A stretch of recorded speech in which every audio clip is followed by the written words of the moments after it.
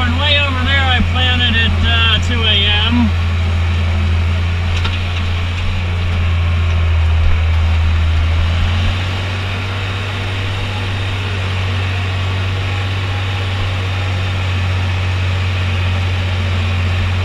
Trying to go about 4 miles an hour, and I'm accounting for wheel slip.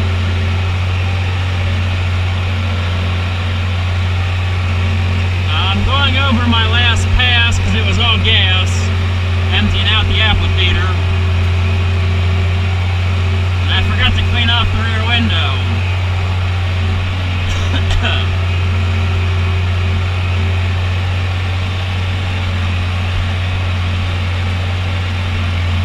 See, now if we look at our monitor here, it's half covered up. The most important thing we're watching is the dial on the front.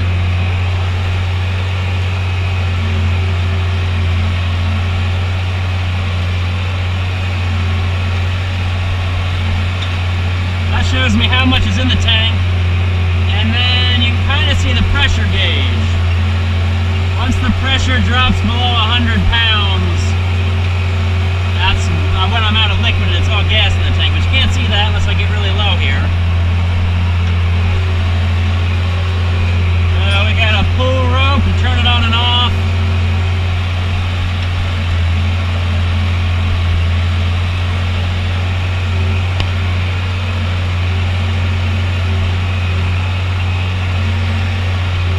Knifing 5 rows of anhydrous so we can side dress 6. We used to side dress, except it was very time consuming in July when we were trying to bale hay.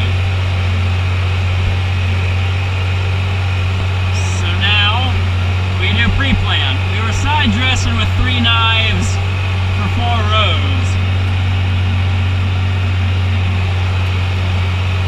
We put the extra knives on the very end there. We don't use the wings. They're there for weight, but we do have wings that can add another knife or 2, no problem.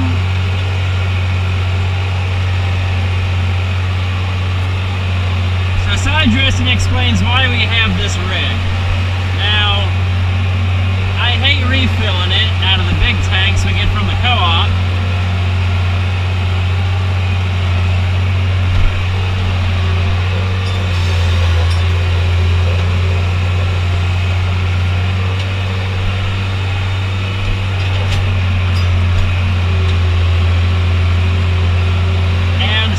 We can take the toolbar off the back. This cart has its own little 3-point setup.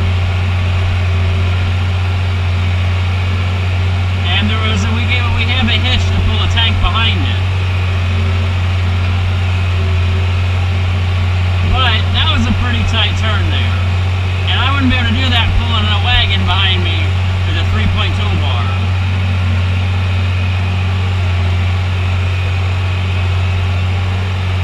On a full tank, 80% or so, I can cover about 12 acres.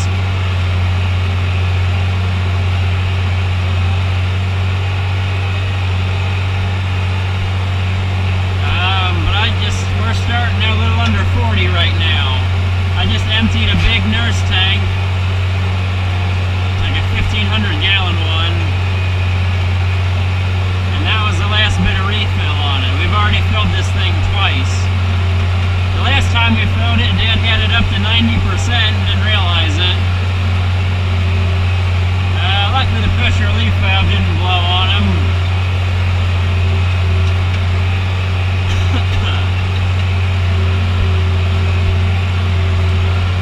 I'm not wild about anhydrous, but it's very cost effective. And I need cost effective.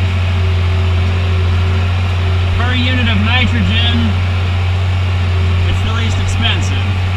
They use anhydrous to make urea and everything else. We're putting on about 150 pounds of N to the acre.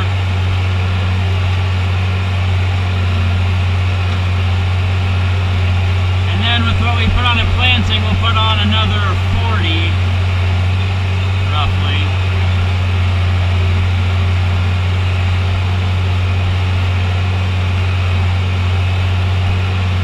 I figure if your goal is about a pound of nitrogen per bushel, that's my goal.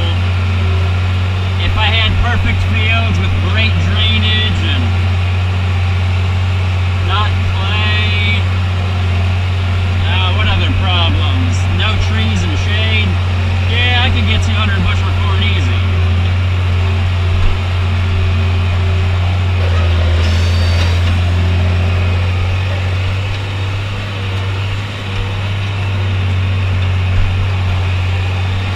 Yeah, hopefully I don't get tennis elbow from always having to yank the rope.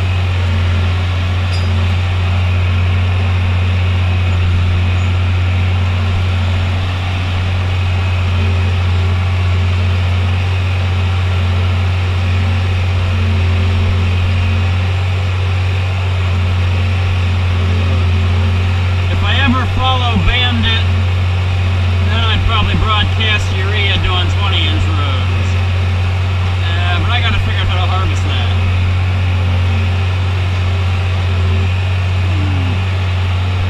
So far this ground has been chiseled and disked twice. You can kind of see a bit of the sod, little bits of clover down there. So I'm really hoping to hit a home run on corn this year. Because there was a lot of clover in some of these fields where we're at. Where we're at is where we did a bunch of chisel plowing, and we got that on video for you.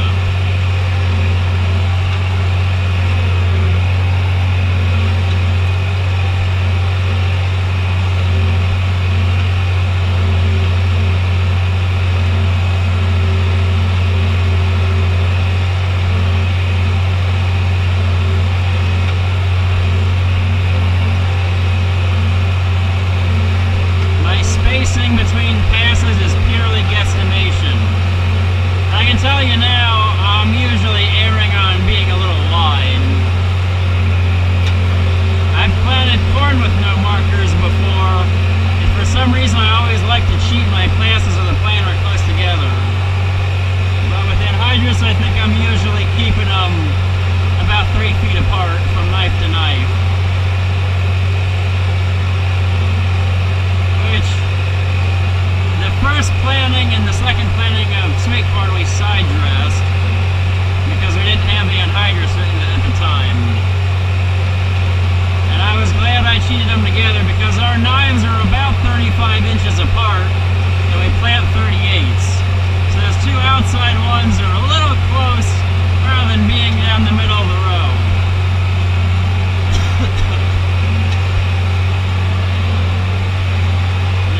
Lovely wet spot. Yeah, Brad's glad he's got a diff lock on the 1086.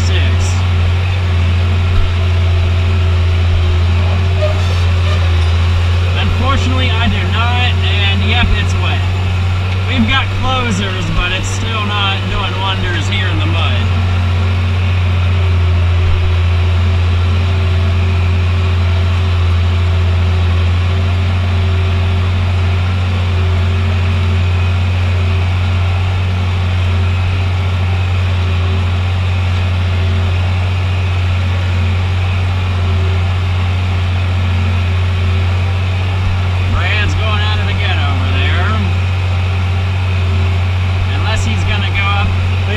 Two little fields up above those trees. There's a hilltop. Those will be entertaining to say the least, because I know how they chisel plow. Rough.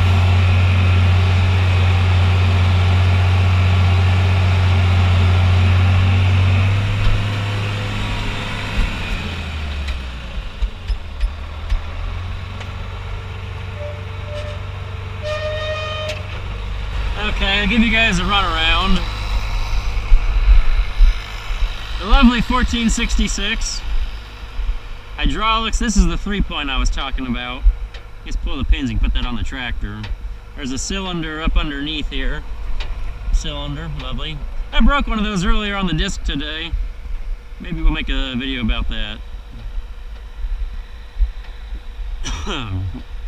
Obviously wings on top, we could put one, maybe two depending upon our spacing. It's set up for side dressing, so we would be going down the middle of the corn rows if we had to. There used to be a hitch right here to pull a wagon, but we took that off because we got these closers last year to hopefully help us out. The original closers mostly cut the grass and didn't do much for us. Since we're doing this after tillage, these disc ones will throw it over and cover it up. They're old. I bought like 7 or 9 of these things for $100. They're not spectacular looking. They're loose. For $100, not bad. Other fun stuff. I didn't put the cap on the fill. There's our gauge. Put a new seal behind that. 100 pounds of pressure. Since the sun's going down, it's going to be hard to maintain pressure in the tank. Bleeder valve for vapor, valve with the regulator, pull the rope. We got the dial on top. We're supposed to be at 1080 based on our width and speed. It's the backside has what formula to use for speed and your width of your toolbar. Pull the rope, turn it on, pull the rope, turn it off.